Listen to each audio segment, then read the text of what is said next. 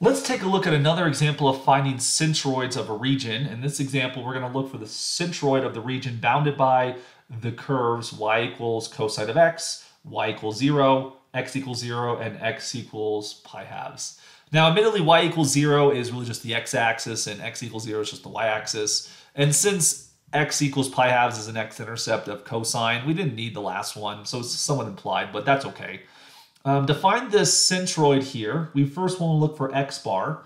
And so remember the formula we have. X bar is equal to 1 over a times the integral from a to b of the function x times f of x dx.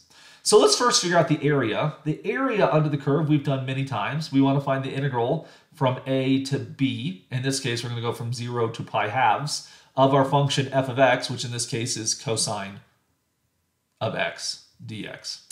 So antiderivative of cosine would be sine of x. We get that. We have to evaluate from 0 to pi halves. Now, sine of pi halves is 1. Sine of 0 is 0, so we subtract that, 1 minus 0, and we get 1. So the area under the curve is just going to be 1. So as we kind of can ignore the 1 over a part there because dividing by 1 doesn't do much, which kind of simplifies our calculation here. So to do x bar, we're now going to integrate from 0 to pi halves the function x times cosine of x dx. Now, this calculation right here, in order to do this, we're going to have to use integration by parts. We're going to set u equal to x. We're going to set du equal to dx. dv then becomes cosine x dx. And then we get that v would then be sine of x. Great.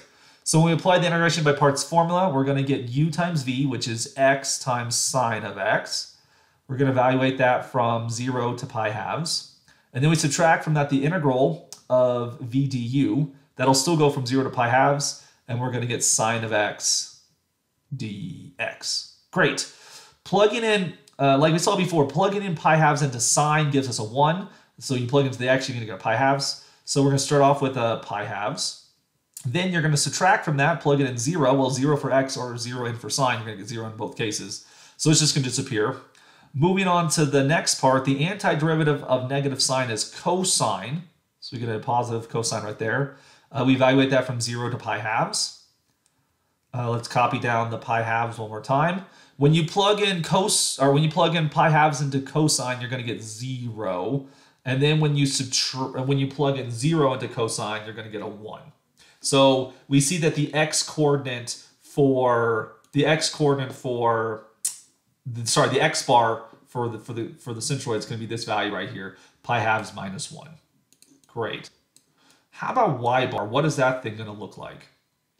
Let's put a box around the answer there. So for y bar, we have the formula 1 over the area times the integral from a to b, 1/2 f of x squared dx. Now, like we saw before, the area in this case is 1, so we can ignore it. And then proceeding forward, our integral would look like the integral from 0 to pi halves, 1/2 cosine squared of x dx. Now, in this situation, because we have to integrate cosine squared, we're going to use the half angle identity here. So we're going to get 1/4 the integral from 0 to pi halves of 1 plus cosine of 2x dx. Now you'll notice that we got a 1/4 in front of this thing. This is a consequence of having a 1/2 already there, and then there's a 1/2 that pops out from the half angle identity. So taking the antiderivative of these things, we got a 1/4 in front. 1 is going to raise to become an x, and then cosine will raise to become a 1/2 sine of 2x as we go from 0 to pi halves, like so. So when we plug in pi halves into x, you'll just get a pi halves. When you plug it into sine, well, you're going to get 2 pi over 2, which is actually sine of pi. Sine of pi is 0, so it's just going to vanish. So we're going to get 1/4 times pi halves. And then last, when you plug in the 0, it'll disappear there, and then sine of 0 is again 0, so it's goner. And so you're just going to subtract 0 from that, and we see that the y coordinate of the centroid is going to be pi eighths. which if we come back up to our picture, which this diagram here is drawn to scale, we see that does look like the center of gravity there.